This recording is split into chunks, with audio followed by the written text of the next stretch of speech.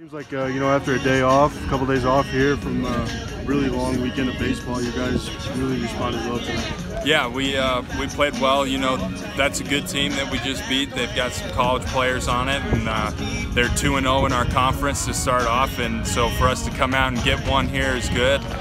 Gets us to 1-0 in conference play, and with the double headers, getting the sweep is the most important thing. And so we're going to come out and try to go get game two here. Max gives up that 3-run homer there in the first inning, and then he settles down. After that home run, what was going through your mind? We talked about his last outing.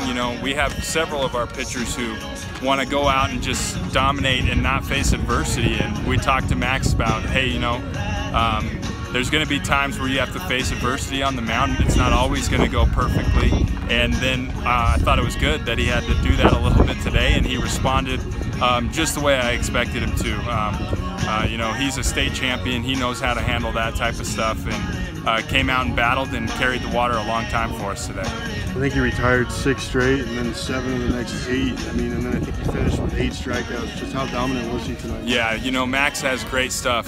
He throws hard, can throw a breaking ball for a strike, has good off-speed pitches, and when he gets it all dialed in, he's capable of shutting down anybody. And he showed that today when he settled in and got after it. He was dominant. So that's the pitcher we expect from him, and he has a lot of pressure on himself, but he's played really well, and he's pitched really well for us.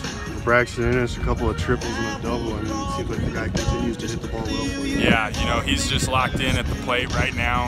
He's had a great 2 weeks offensively, and really a great season all the way around offensively for us, and he's just continued that and helped lead in our offense. Congratulations. Thank you.